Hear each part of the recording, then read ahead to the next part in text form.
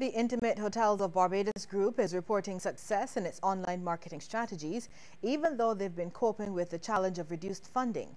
Speaking during the group's annual general meeting, Chairman Kashka Haynes says their online presence through TripAdvisor, along with social media platforms such as Facebook, Instagram and Twitter, have been effective. He has also urged members to regularly update information about their hotels on their websites. All research is showing that travelers' preference for searching on mobile devices has increased exponentially, and we therefore must realign the IHB website to accommodate this reality. We need a new website, but our funding simply does not allow for it. In the interim, however, the board has agreed to make some less costly, short-term, but hopefully effective improvements to the site. Meanwhile, the group's board says that in 2014, there was a reduction in funding provided from $300,000 to $200,000. Finance Officer of the Enterprise Growth Fund Limited, Ferdinand Strawn, says due to the limited funding, the loan agreement may need to be restructured. He says for members to fully benefit, they must submit their financial reports.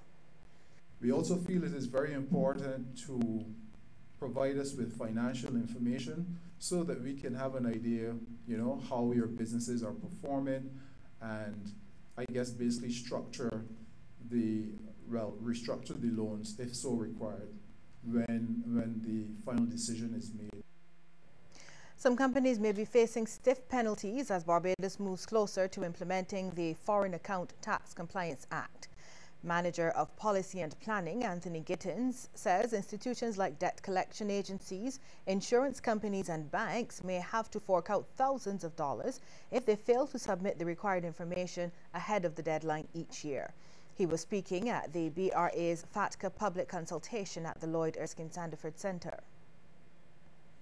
If you fail to submit your initial return by the deadline of July 31st in 2016 and onward, or August 15th of this year, or to submit your revised return by the date identified, you face a penalty of $50,000, and for each day that the breach continues, $5,000 per day.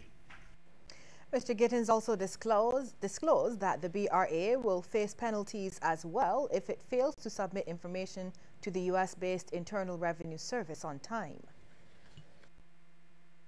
The Barbados Revenue Authority must transmit for the previous year ending December 31st the information to the IRS by September 30th.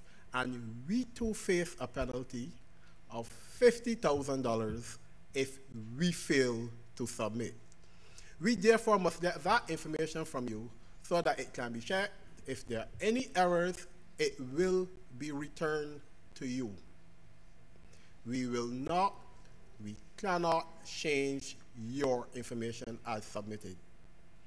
Here's a look now at how stocks traded on selected exchanges across the region.